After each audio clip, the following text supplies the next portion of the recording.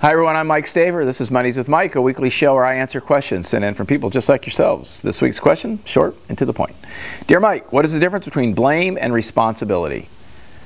Very simple. Blame has to do with punishment. Responsibility has to do with repair.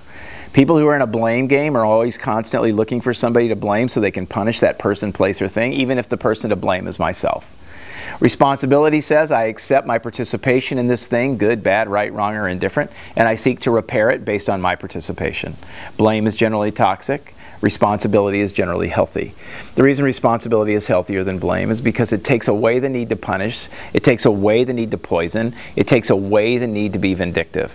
And what it does instead is place a person in a position where they can repair the damage that was done, or they can repair what happened in that circumstance. Blame generally leaves people with a sense of shame or guilt. Responsibility generally leaves people with a sense of power, control, and influence. It is a mistake in a relationship or a company to build a culture and environment where it's always about, it's your fault, it's your fault. It doesn't matter whose fault it is.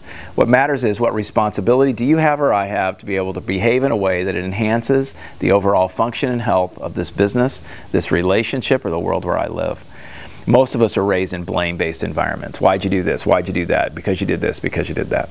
Now, that is not to say that if you accept responsibility for something that there sometimes isn't punishment attached.